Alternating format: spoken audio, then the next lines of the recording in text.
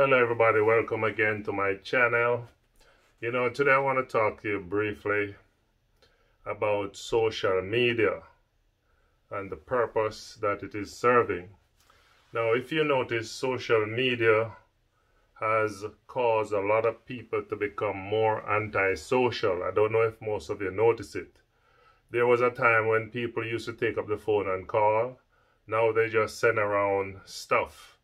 Whatever little video they get, they share it, and that's it.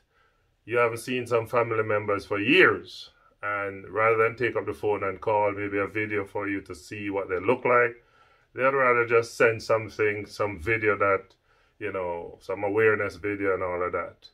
And I believe that social media has allowed us to become more anti-social than anything else. Now, when you have a monopoly on media and a monopoly on information, that's a very dangerous thing. And I noticed that it's not just in the communist country that these things are happening. It's happening right here in Canada. It's happening right here. It's happening in the USA. It's happening all around. Now, if you look at the history of these behaviors, back in the Dark Ages, let's go back in the Dark Ages, the church, the Catholic Church, used to hide the Bible from people. They like when people are in ignorance. And when people are in ignorance, then you can tend to rule them and control them. So the church back then used to control information from the Bible. Today, and as a matter of fact, during the time of slavery, black people was not allowed to go to schools, and they were not allowed to read and write. If they were caught reading and learning to read, they would be in big trouble. So there was a monopoly on ignorance, and they want people to stay in the darkness. Now come right back into our day. It's hard to believe that we are in a democracy. Because in a democracy, you don't censor information. In a democracy, there's a thing called free speech by the Constitution. But the question is this happening now? And it is a resounding no, because a lot of people's channel, like on YouTube, are getting blacklisted. Some of their videos are being delisted. Some of the things that the words that you use, they are censored. So what you find, like my channel, I have nearly 24,000 subscribers, but I barely get 100 views, because it is not that people don't want to hear what I say, but the channel is being heavily shadow banned, heavily censored. And if you notice too, even while you're sharing things on WhatsApp, sometimes there's a very important information going around. WhatsApp has now controlled that information flow by telling you can only share it with 5 people, and sometimes when the video is forwarded too much, you can only share it with 1 person at a time, which is really a way of saying we don't really want you to share it, so we're making it hard for you to share it. And it's very disconcerting when you think about it. If you post some things on Facebook, they too are, call it fact-checking, and they take down the video as soon as you put it up, because they don't want it to be sharing certain information. Now, this is an information warfare that is going on, and I think it is bad.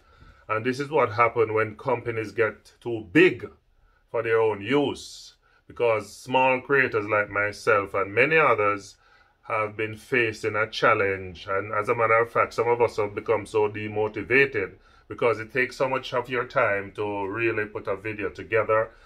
The other day I take about 3 weeks just to get some video clippings to put a video together, and then when you look, it's not even getting the views that it deserves, because it is maybe shadow banned or whatever it is. The bots and the algorithm are not recommending the videos.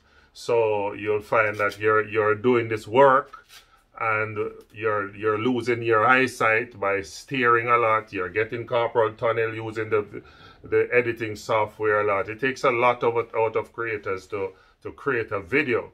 And we are being disrespected by YouTube because as far as I'm concerned, it's disrespecting us because you constantly, because you have this massive amount of people that are uploading videos, you decide that some of us are not important. So you decide that you're going to just relegate some of us to the trash heap, and that is wrong, YouTube. It's wrong, Facebook. It's wrong, Instagram. It's wrong, Twitter. As a matter of fact, when I see that they censor the President of the United States of America, I know that we are in trouble. We are in trouble. When they can silence the President of the United States. I'm not a Donald Trump fan. I'm just saying information is supposed to be free. It doesn't matter. We're in a free country. No, we can't. As a matter of fact, sometimes you speak against certain things that you don't believe in, then you hear it's hate speech. So that's a little cute way of they telling you that you must shut up. Don't talk about these things. So they're shutting up a lot of people. But let me tell you something. You know, I have got to say this, and it may sound harsh. You look back on the Titanic. The Titanic, there's a saying that the captain of the ship says that this ship, not even God himself could sink it. That was how big and powerful that ship it was to them. Where's the Titanic today? The Titanic, as you and I know, hit an iceberg, and that was the end of the Titanic. Everything, you know, is just for a time. I tell you, everything is just for a time. Yeah? I know big organization, like as a Jamaican, I can tell you that there's a company called Jamaica Telephone Company. I used to work with them, and they used to monopolize the telephone industry. When you apply for a phone, it's 15 years before you get a phone. Many people back then, until the information space was disrupted by Digicel coming into the country, and then they had to be in shambles. I remember we used to lay cables to put up, you know, those coin phones. Yes, we used to cable and wireless. Then it moved from Jamaica Telephone Company to cable and wireless, and we used to go around and set up those call phones, and you can use card or you can use coins. Then that was totally obliterated. I'm just saying, it's just a matter of time. Some of these organizations don't understand. No matter how big you think you are, one of these days, you're going to be irrelevant and redundant. And it's one, because of the arrogance. Two, it's because of what you have done to people. And people are going to turn their back upon that. So it's just, I'm sure somebody right now is working on alternatives. We need alternatives to YouTube. We need alternatives to Facebook. We need alternatives to Instagram, Twitter. All of these people who are controlling and centralizing information and then turn around and censoring people. People need to get away from these platforms because they have chosen to disrespect people who are creators. They have chosen to make our efforts of none effect, and they think that the little peanuts that they give us every month, that is going to do anything. That doesn't do much for us. As a matter of fact, I don't know about others. I don't even rely on the peanuts that they give us at the end of the month. And it's not that I'm ungrateful. I'm thankful for what I got from them. But when they start doing these things, it's bad for the platform. It's horrible. It's terrible. It's a monopoly on information. It's controlling. It's censoring. It's disrespecting creators. So I just saying to you people, I will publish from time to time, but I have lost motivation from what YouTube is doing and what I see Facebook. As a matter of fact, I have just kind of, deactivate my Facebook stuff, because recently I posted something and they took it down, and I was just sharing something which was good, and I noticed that there's a big censorship that is going on. The control of information is bad for any democracy. It is tantamount to what you call tyranny. It's tantamount to control. It's tantamount to ignorance.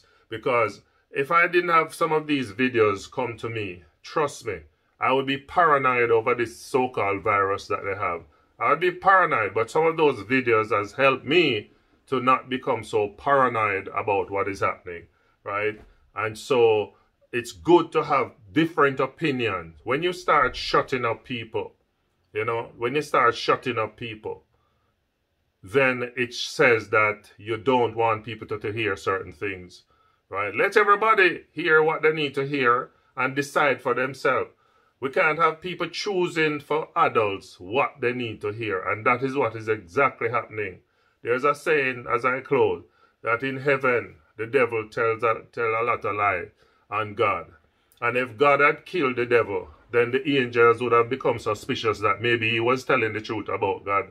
That's why God killed him. So what God did, God allowed him to roam so that he can prove himself. And eventually we see who is telling the lie or who is the wicked one.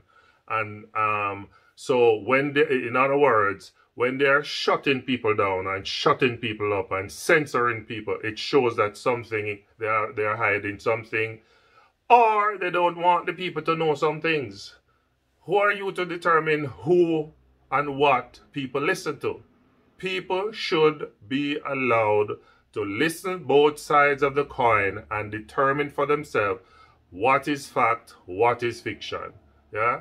But right now it is being decided for us, and some information is being relegated to the trash heap while they're pushing their agenda, and we know how that goes. Anyway, people, I just thought I would share that with us. So if you don't see me posting a lot, it's because it isn't worth my time when I fix a video, do a video, and it's getting 60 views and stuck. It doesn't make sense for me. It's a waste of my time, but I still, from time to time, will do it. So, y'all walk good, take care, keep your eyes on Jesus Christ, because everything is coming to an end, and everything is only temporary. Remember I said that before. It is temporary. Everything. Look back in history. People are temporary. No matter how big and powerful you are, you're temporary. No matter how big and powerful your platform, you're temporary.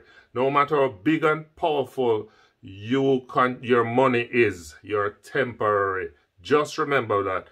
Everybody likes sardines and medications. They have expiry date on them. You have an expiry date. I have an expiry date. All these corporations have an expiry date. And the word of God says, Babylon is falling, is falling, is falling. Babylon will fall soon and very soon. Walk good. Blessed.